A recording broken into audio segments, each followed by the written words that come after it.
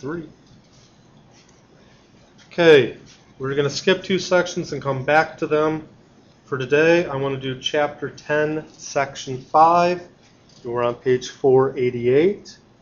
Get there. So our objective today, volumes of prisms and cylinders. And we have a couple of vocab. It's not particularly bad. And we're going to do 3 or 4 examples, and then you'll have your assignment. If you somehow get done with your assignment, you need to do something academic, or you can always have the hammer. So on page 488, they don't always make it quite as clear as I would like. We're actually going to do the vocab in an opposite order. So instead of doing the volume postulate first, we're going to do the prism, cylinder, volume formula, which is just volume is equal to the area of the base times the height of the prism. That's it. So don't make it any harder than that. And it kind of makes sense. If you were going to, if you have the area of the base 1 unit high and you stack it that many height, that's where you're at. So let's say you have those little kitty blocks. And your little kitty blocks,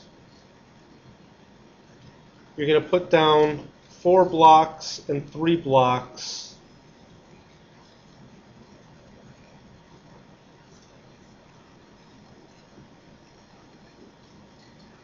And you stack them 5 high. Well, you've got 12 blocks on the bottom, then you're going to have 12 blocks on the second layer until you're 5 high. So the area of the base is 3 times 4 is 12, because that's the area of a rectangle. Your height is 5, and 12 times 5 is 60 units. And we're doing cubes now, folks. We're talking about how many little cubes would fit in a box that's 4 by 3 by 5. Now there's a couple other formulas I actually want to add. The first one is rectangular prism.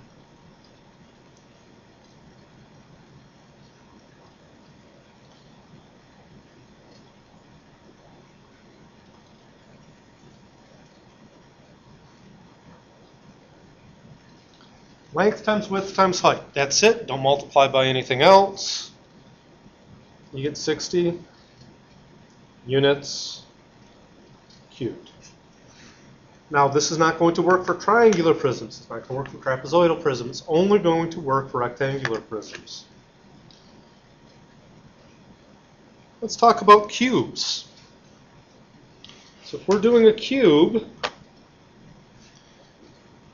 well, we're doing length times width times height, but they're all the same. So I'm going to do side times side times side, or s to the 3rd power, which is why we call it cubed. Cubing tells you the volume of a cube. I know, it's shocking. So if I take a cube,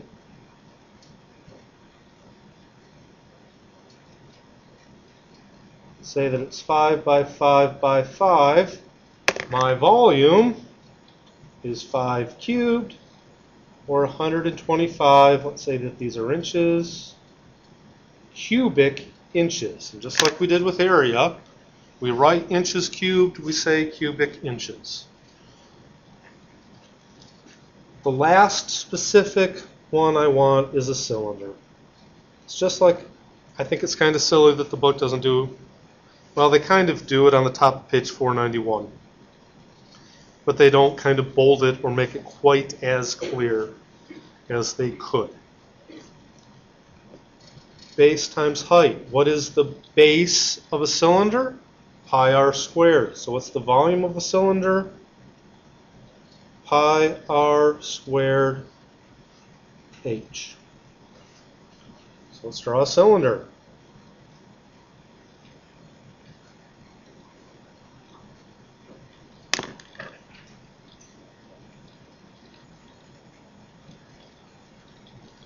Let's pick a couple numbers. How about 3 centimeters and 7 centimeters? We'll just plug it right into the formula, folks. Pi 3 squared 7.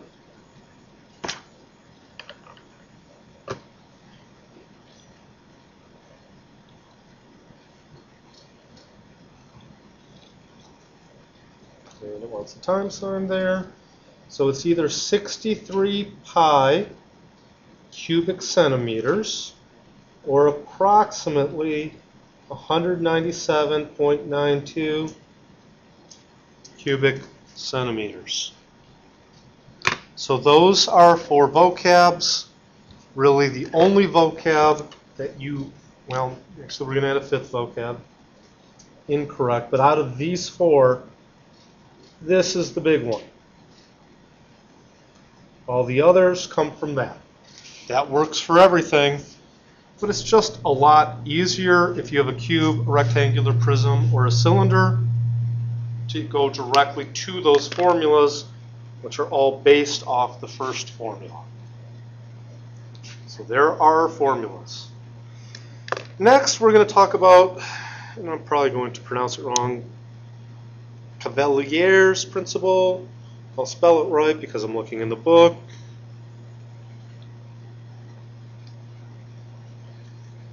It's not actually a very hard principle. Make sure you spell principle correctly. We spell it like this. We don't spell it like the principle of Mrs. Berger. Okay. I have a lot of cards.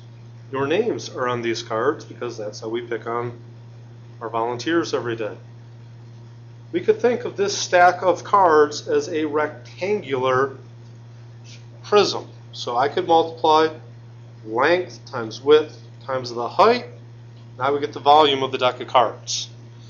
And all they're saying is if I tilt the cards, like if I go this way with the cards and kind of put them in an angle, well, have I added any cards?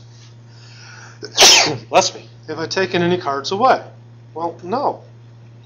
So the volume of that deck of cards at an angle is not any different than when I had it straight up or down. So if it's oblique, and we give them funny names, the volume has not changed in the least. This has the same volume that it did at all slanty compared to when I began. So that's his principle, which is just that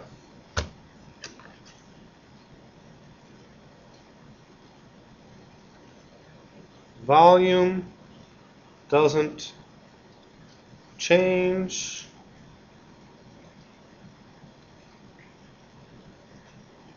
the objects, I'm just going to say tilted. Now you still have to kind of be flat, like the Leaning Tower of Pisa doesn't quite apply because the roof's at an angle. But if I take the same height, a little difficult to draw, but it should be the same distance there and the same difference there. Now our surface area might be slightly tweaked, it might be slightly bigger on the tilted one, but the volumes are equal. So that is the vocab. The next file is going to do the examples.